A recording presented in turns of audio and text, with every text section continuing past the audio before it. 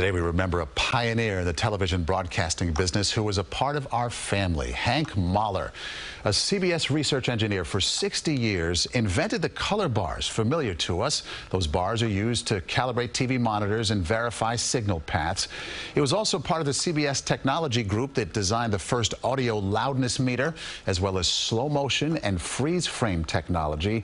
Mahler passed away in Newtown, Connecticut. He was 84 years old, and we in TV all owe Hank a whole lot. Oh yeah, in college, remember? Pull up the bars and tones. That's right. Remember? That's right. There they are. First learning the ropes. Keeping it right.